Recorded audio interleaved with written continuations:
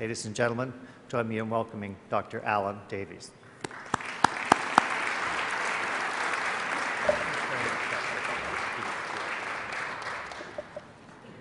Well, it's on. Thank you. Thanks to all the technical help this morning, and looking forward very much to sharing with you this morning. I'm going to have to head back this afternoon, but I hope I can follow up after the talk with anybody who has any questions. Get myself organized. You're intrigued, of course, by the title, Nouveau, Apprentissage. For our international visitors, we are a bilingual country. That's the extent of my French today. Why? It means, of course, the new learning. Why in French? Well, I was looking for a new way to reflect the resurgence of interest in prior learning assessment and recognition and related matters. Something catchy like not your grandmother's PLAR, but Diane Conrad already took that. So I came up with this because it sounds sexy, and anyway, everything sounds better in French. Nouvelle cuisine was, of course, the inspiration, and there are actually some interesting parallels. There are 10 characteristics of this new style of cooking, and later on, perhaps we'll take a look at what the parallels are to teaching and learning. We'll come up with some interesting parallels with the new learning and the new teaching that we're currently facing. The alternative title, I guess a little more prosaic, would be Assessment, Competencies, and Open Everything as They Apply to Running a University. It reflects my interest in how to explore this topic for my institution. And I want to say right up front that when I arrived yesterday and looked through the list of participants, not only from higher education, but from immigrant services, the skilled trades organizations, government, independent consultants, and of course our international guests, it occurred to me that in fact there could be a fair amount of rolling of eyes as I do some navel gazing about how institutions of higher education need to change and to embrace le nouveau apprentissage. I am from higher education. I've been in education since I was 5 years old, and I've never been out. I have never had a real job.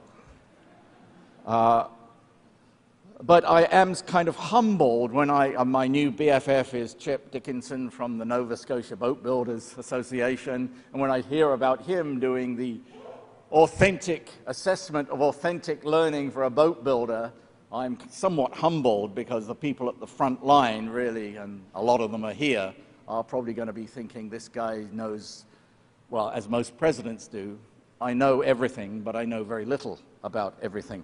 But I hope you find something to take away from this. Another possibility, of course, is this notion that we should be practicing what we preach in higher education. It's a fundamental issue of change, which boils down to me to applying the same expectations to ourselves as educators and to our institutions as we do to our learners. We push our learners to expand and analyze and critique and demonstrate and share and evolve in quite a short period of time, usually just a few years, while we as institutions take decades to change anything because somehow what we do cannot be fundamentally criticized or expanded or changed except in dark corners or on the margins. Well, we better start off with the disclaimers. This is not in any way a scholarly presentation. It's entirely personal and idiosyncratic. It's the fallout from a blog that I wrote last fall. Then somebody read that and thought it was interesting. And then there was a keynote, and then there was another keynote. And the real reason people keep asking me to do this because I am a president. It's one of those cases where my position as president seems to impress people. Not often that you get so involved in the frontiers of teaching and learning. We normally play it safe, or we talk about research in a very traditional sense. But you do actually see more of this engagement in the United States, where I was fortunate to work for 4 years, and I saw presidents being much more daring in many different ways. Plus, I am available, cheap, and willing, and you can consider me a warm-up act for the real experts. So the blog was about the siloing of learning from life. We shouldn't silo learning from life itself, because learning is really a natural bodily function that starts in the womb. I talked about cradle to grave, sperm to worm, womb to tomb, forceps to stone, bassinet to box. You start when you're conceived, and you finish the moment before it is revealed where you're going the next step. I assume we're going somewhere when it's all over. I'm counting on going somewhere when it's all over. But from the minute you're conceived to the moment you die, you're going to be learning. So why do we silo it away from the rest of, why do we create institutions of learning and kind of compartmentalize it? The second point that I made in my blog was that the most important learning is in fact informal. Whether it's parenting, partnering, palling with people or pets or pastimes, the formal part of your learning is actually relatively minor. And I'll make this point several times. What you do with it is more important as a scholar, teacher, or administrator. And when you apply for a job, it is the informal that is assessed. We make multi-million-dollar decisions based on subjective assessments of people's experiences and competencies. And I'll come back to that.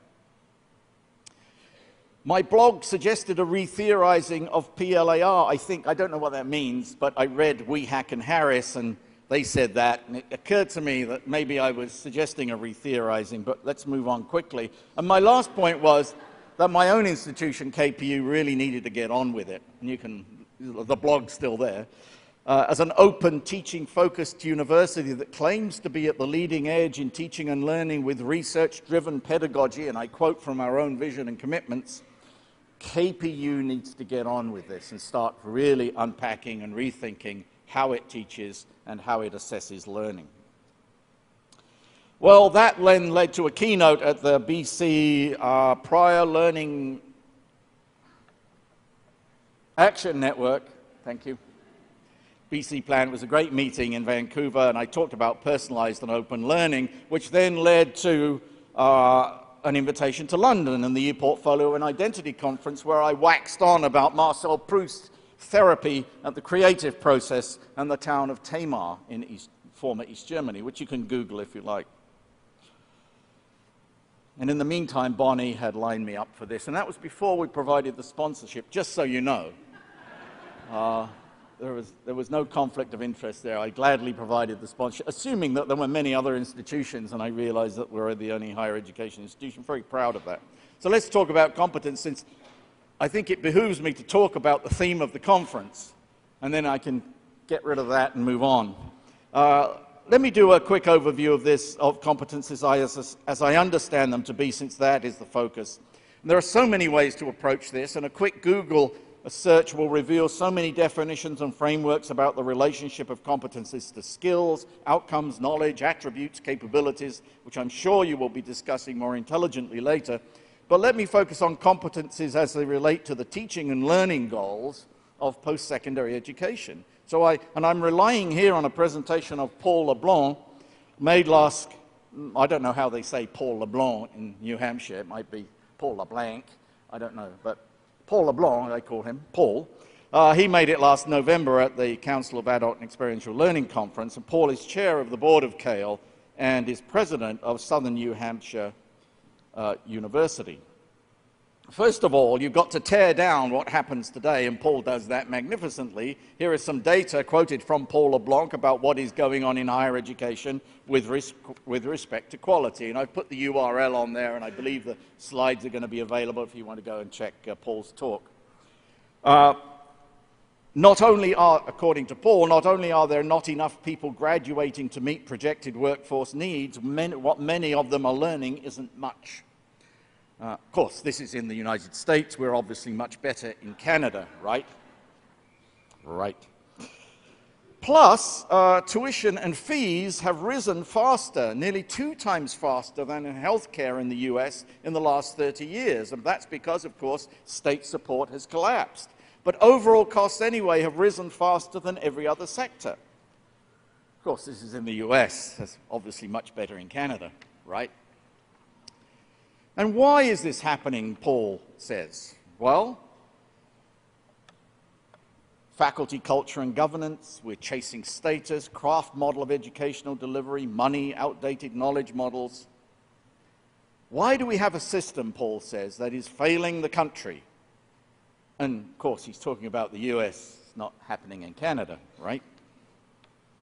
And then he talks about the competency learning model, which talks about the movement from now until then, from now where passing is the goal, transcript is a black box, time is fixed, 3 credit courses are the defining unit, there's a mismatch between college and workplace expectations, to the future of a competency learning model where mastery is the key, mastery is the goal, what students know and can do is transparent, students learn at their own pace, learning is defined, competencies are the defining unit, and they reflect the needs of the 21st century workplace. And there's many people who've done a lot of work to figure out, this is one of them is this one, which I don't actually understand the big words, but it impressed me. It is from the University of Phoenix research think tank, Institute for the Future, unassuming little name. But I thought that the one that I like more is because I'm old-fashioned. It comes from American Association for Colleges and Universities, which really is focused on liberal arts colleges and universities, but actually they spend a lot of time and talk to a lot of people about what the essential learning outcomes were for success in the 21st century: knowledge, skills, personal social responsibility, integrative. There's a whole bunch of other detail under that if you want to look it up.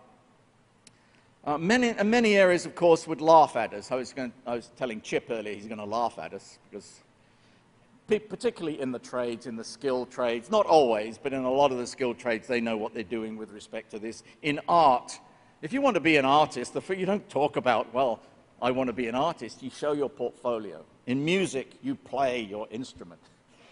In drama, you perform. In some health sciences applied and many professional programs in general, you check to see what people can actually do, not just what grades they have from the tests or contrived laboratory work. And this is, of course, as I said, how we hire people by portfolio, which the academic transcript is but a starting point, if that sometimes. The rest is an assessment of a portfolio through interviews, artifacts, and references, plus probation, until we actually see you in action. We don't really know whether you can do the job.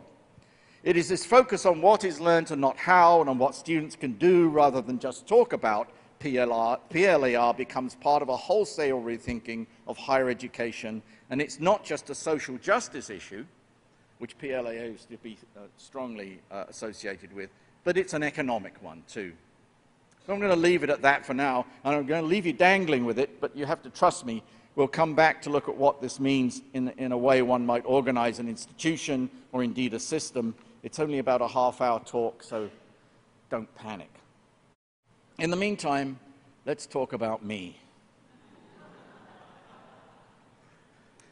which is what I really came here to talk about. How did I get to be the president of the largest teaching university in Western Canada?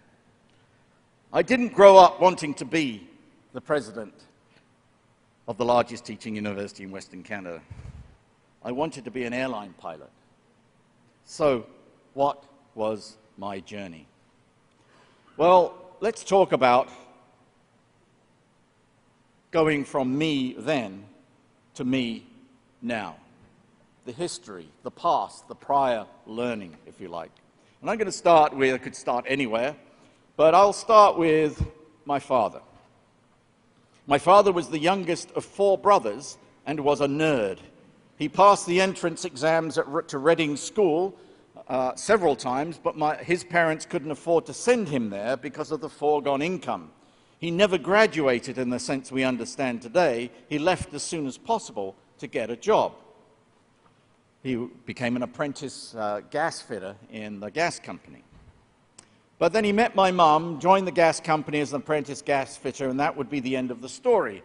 He'd still be a gas fitter if it were not for World War II. He went off to war as a flight engineer, designed some sort of ready reckoner that allowed calculations to be made quickly about the status of the aircraft. He was, in fact, a mathematical whiz, but was shot down over Germany and spent 2 years in a prisoner of war camp. He studied informally in prisoner of war camp with a group of Brits, Americans, and others. The Red Cross sent textbooks, And when he came home, he wrote his matriculation exams and went to a post-war intense teacher education program and then taught mathematics for 25 years. He was non-traditional, he was an open learner, and education changed his life. So why me? What is my pedigree? Well, there's my father. And then, of course, George Bernard Shaw wrote this in Man and Superman: he who can does, he who cannot teaches, oft-cited by people who can't do either. But it does apply to me. I was trained as a research chemist, and became a chemical educator, and I can talk a little bit later if you want to know why I became a chemical educator. I did quite a bit of outreach to the community when I was an educator, beyond the classroom, inspired by the fact that my kids were being taught lousy science at school, so I thought I'd better do something about it. I got involved in adult and open learning somewhat accidentally, though inspired by my father, I think, both at the British Columbia Open University, at Athabasca University, and most recently at Empire State College in SUNY, plus, of course, my involvement in CAPLA and CAPLA, etc. But it never occurred to me, why did I get involved in adult and open learning? It wasn't until much later that I realized that I think my father had planted the seeds for that. But I am a poster child for informal learning.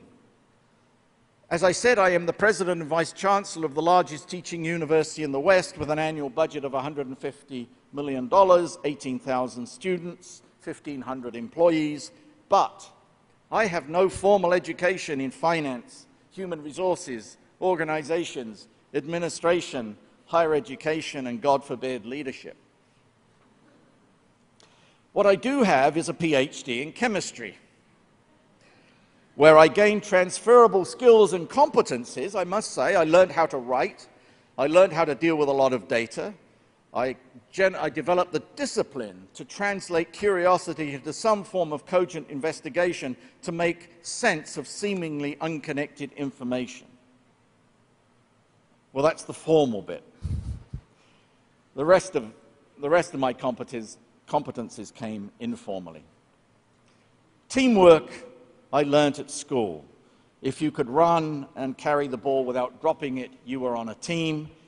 It was a very small school and everybody had to play something. I was a Boy Scout where I learned to tie knots and how to make a fire in the rain. Don't laugh, it could be very important.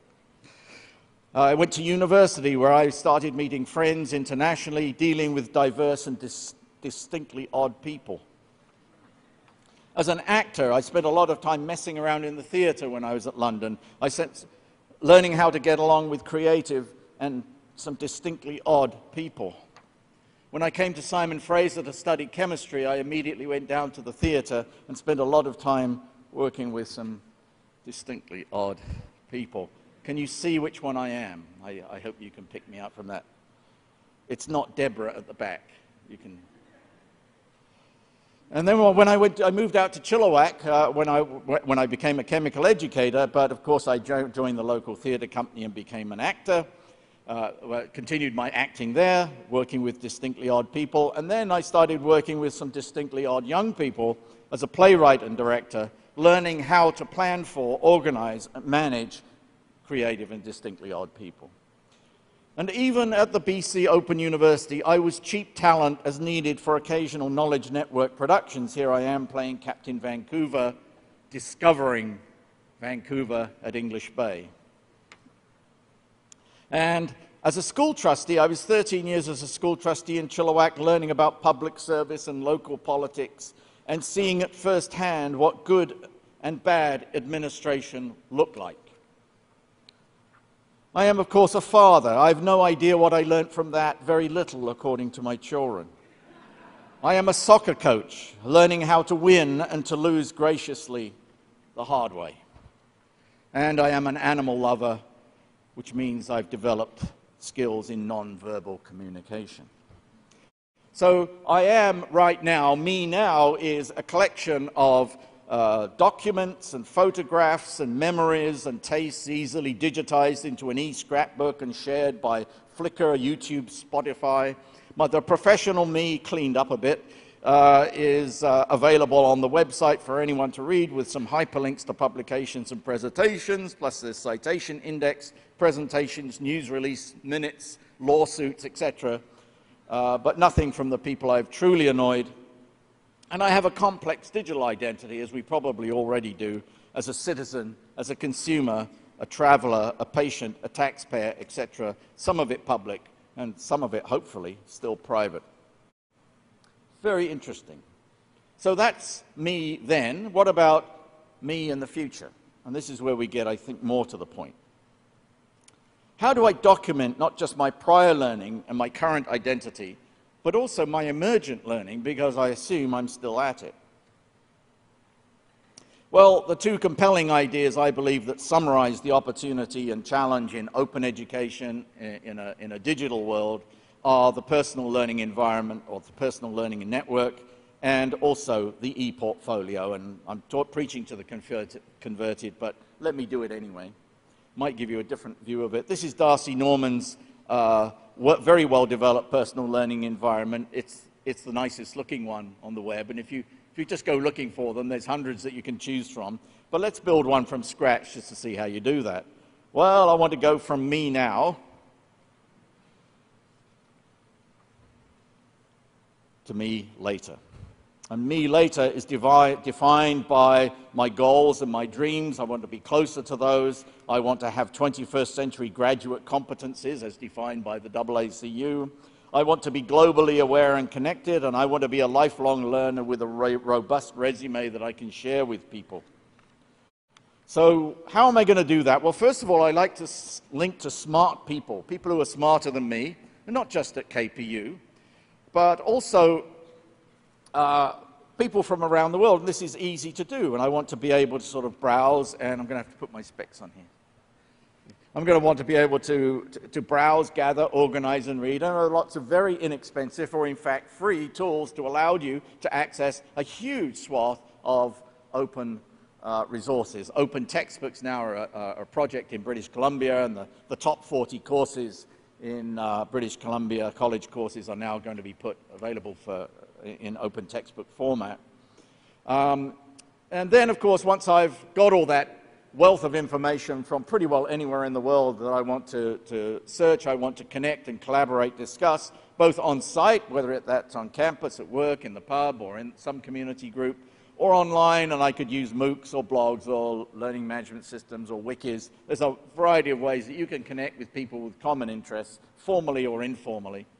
I also want to be able to share what I know, create, share, and publish, start developing my own work and get feedback on that, and that I can do very easily, very simple tools that either come with your computer or you can download, and of course you can use all kinds of sources to post your information. And lastly, I want to seek feedback and accreditation, and I want then to be, in a sense, classified as a smart person and start contributing. And you can do that in many different ways now. But I've put a few up here. You've got American Council of Education has done a lot of informal assessment.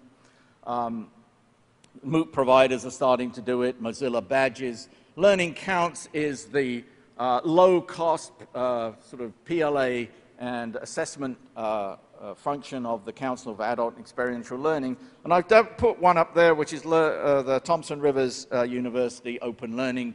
They're probably, certainly in BC, they're the leaders in assessing and documenting and compiling prior learning, or, in fact, emergent learning. And then, so there are various ways that you can actually get formal recognition and start documenting and putting on some kind of a transcript what it is that you've been learning. And then, of course, I do hope that I go to me now, and of course I want to build along the way an e-portfolio. We use Mahara, but we're looking at the options that we have there. And there are two other things that I want to say. This is my prior learning, this is my personal learning environment. And there's a couple of things I want to say. The first is that it's not a linear process. It's back and forth and swirling around all the time. You kind of chunk it out, because if I want to use the tools, it's kind of nice to know where they are in some kind of dashboard. But the second thing is note the use in the middle of the mentor we'll call it a mentor, that's the Empire State College terminology of a mentor, a new role for faculty. Well, it's not actually really new, but this could be the new teaching, because everything sounds better in French, le nouveau enseignement. So I'll come back to that in a minute, and if we just go back to our Nouvelle Cuisine, if you'll remember that Nouvelle Cuisine has 10 principles: a rejection of excessive complication, cooking times reduced, freshest possible ingredients, shorter menus, no strong marinades, no heavy sauces, regional dishes, new techniques and equipment, actually using technology, and chefs addressing the dietary needs of their guests and new combinations and pairings. And if you sort of talk about le nouveau enseignement, you can sort of talk about things like back to basic purposes of education, using PLAR to reduce time to degree, dynamic content and open educational resources, a focus on outcomes, open curriculum, teaching with your mouth shut, personalization, effective use of digital technology, engaging students in design of their own programs, and linking across disciplines and beyond. So this silly idea of making it French actually did work out, because I thought Nouveau Cuisine could teach us a lot about what it is that we're getting into in terms of the new teaching and learning. So time now to sort of bring this together and look at what this might mean for institutions. And we'll go back to quote Paul LeBlanc at Southern New Hampshire University. In order to address the litany of issues that he perceives in higher education, even in his own very successful traditional not-for-profit private university, he created a separate entity with the unassuming title College for America. I think I'll do that, College for Canada. And like many places, the traditional academy that he runs is actually for 18 to 24-year-olds. The interesting part, of course, and for many of us who are involved, is for adult learners, veterans, immigrants, etc. And traditional higher education, again, is defined there. And then his College for America, he moves to the individual student being at the heart of the model, low cost and free content, competencies as defining units, small chunk learning is the way that he defines it. Time variable learning is fixed, so we're not worried about how long it takes you to achieve these competencies, that you have a mentored peer-to-peer and community learning support model, and learning comes to the students where they live and work. So you embrace the affordances of online learning to make sure that you create as much flexibility and accessibility for students as possible.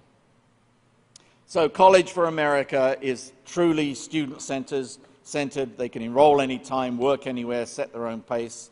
A program aimed at the unconfident learners, as Paul likes to call them, with complicated lives. And they may, in fact, have given up on college.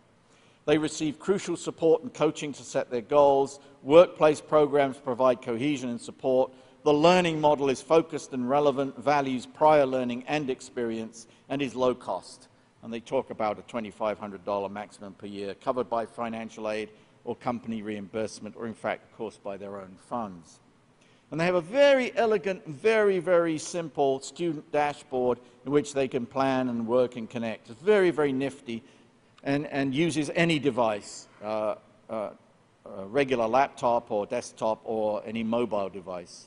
And it's not yet clear what impact College for America might have on the regular campus, though in another example, such an impact is very much anticipated. And I refer to North Arizona University, where they've developed a personalized learning program.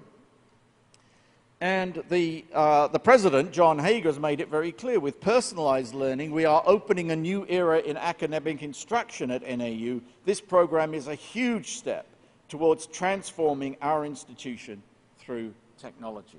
So while it's happening through the Division of Extension, the intent is to actually reverse engineer and impact the way teaching and learning occurs in the main part of the institution. So if we go back to my personal learning network, my question is, when you look at all this, can KPU replace some of these dimensions and actually act as the sort of the agent and the repository and the animator of personal learning in my personal learning network, always with the faculty in the middle of it, doing all kinds of different tasks than they currently do now. Can KPU become a leader for such open learning at every phase with Nouveau enseignement, with new teaching? It is happening with fourth-year undergraduate research projects, and there are lots of individual stories of innovation and openness and flexibility, and stories of our students and graduates beating up those from the U15 institutions in case study competitions and in the workplace because they have competencies, not just good grades and immaculate teeth. But any innovation so far is at the discretion of individual faculty, and not necessarily focused on the needs of, for instance, adult learners, and certainly not scalable and thus supportable and shareable and saleable to prospective students. It's an interesting place, Kwantlen Polytechnic University. It's only been around as a full university for about 5 years, having been a university college and a community college before that. Here's the challenge. First of all, there is little sharing. There's 1,000, it's probably more like 10,000, assuming every faculty member has at least 10 points of blinking light. Randomly, 10,000 points of light randomly blinking amid the darkness, but no way to take stock or leverage this innovation and this very positive work. There is the tyranny of the curriculum, as I call it, the prerequisite, the co-requisite, a tightly structured and sequenced curriculum where PLAR is course-based and not done much anyway. There's not much scholarship of teaching and learning, although we do have, and you probably met or will meet Diane Salter, our Vice Provost for Teaching and Learning, who has a new institute for scholarship and innovation in teaching and learning, which is being established at the institution to really try to bring together a profile for scholarship. We pride ourselves on our teaching innovation is that we have small classes. Very small classes in some cases. There is no class bigger than 35 seats times 4 sections times 2. That's the workload. It's in the collective agreement. And you walk along the corridor and you see row upon row of students facing the front in a very traditional sort of very small lecture format. Now, once you get in the classroom, there's all kinds of magic happening because it's a highly engaged model. But it's very structured. And we spend a lot of time talking about this structure, and it's all administrative rather than actually talking about the teaching. There is little appetite to really assess teaching. Just having small classes equals excellence. That's the assumption, even though there is quite a lot of data to say that we can do better.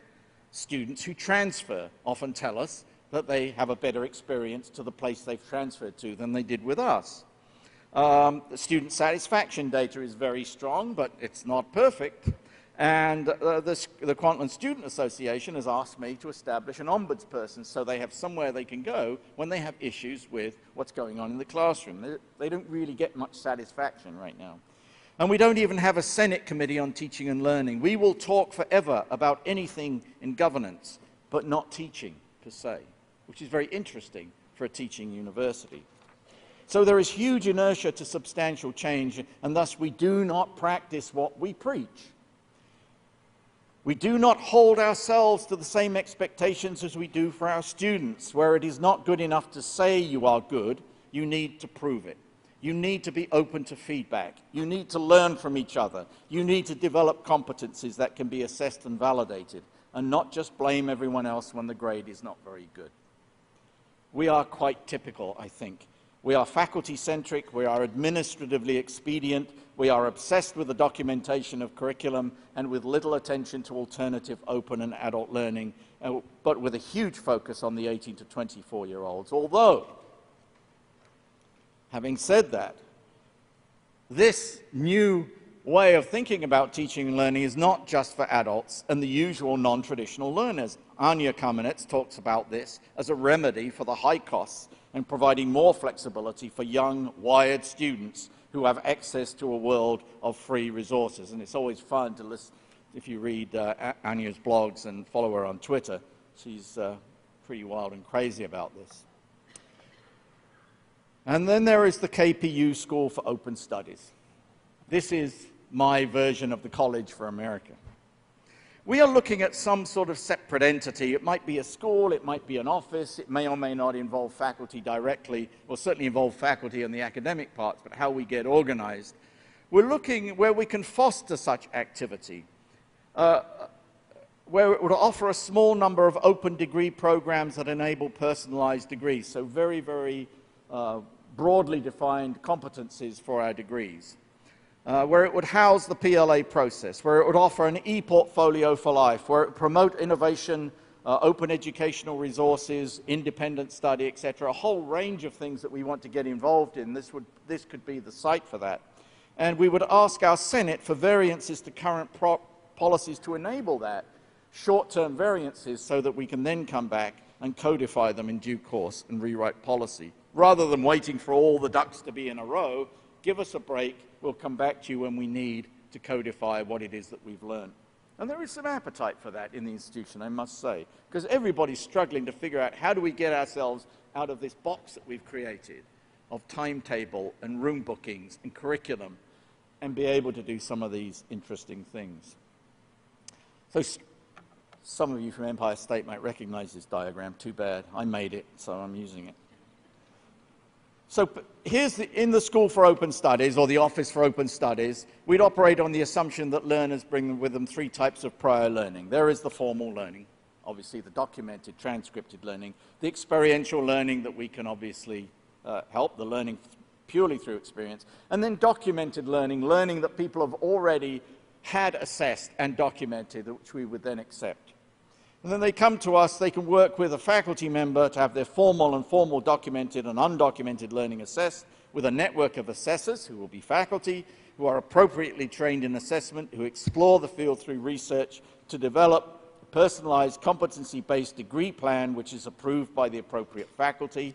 And then, of course, the learner can complete the degree plan through KPU coursework offered in various formats and via other institutions. Open degrees with low residency that they can complete either with us or through other institutions if we don't offer what they need. That will then, they will concurrently build a learning e-portfolio for life, which can then document their emergent collegiate and non-collegiate learning, because one of the things we forget about prior learning assessment is that people now will increasingly continue to learn.